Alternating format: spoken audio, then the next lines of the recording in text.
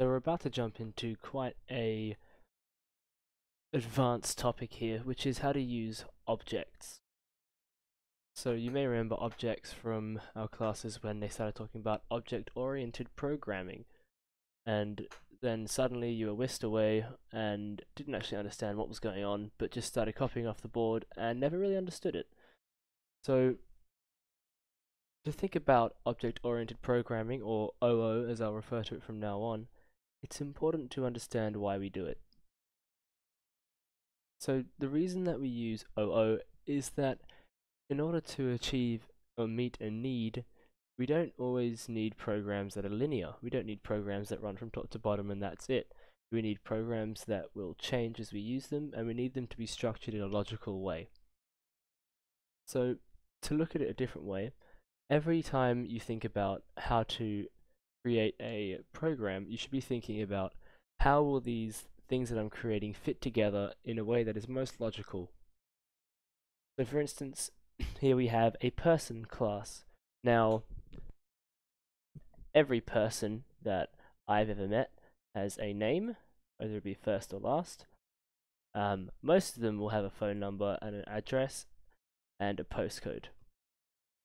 So say this was also a person that was part of a swimming center. They'd also have whether or not they're a member.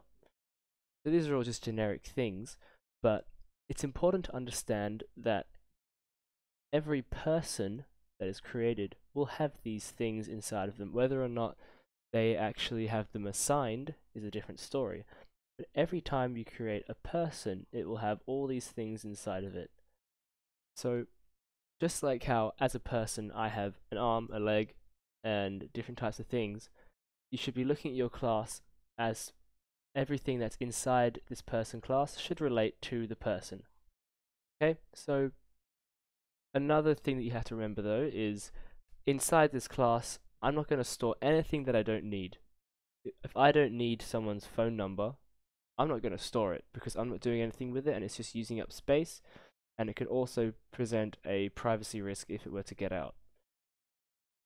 As with all personal details, you have to make sure they're properly contained and properly encrypted. So if you don't need something, there's no reason to have it if you have to for some reason encrypt it, and then that uses up more of your time and resources.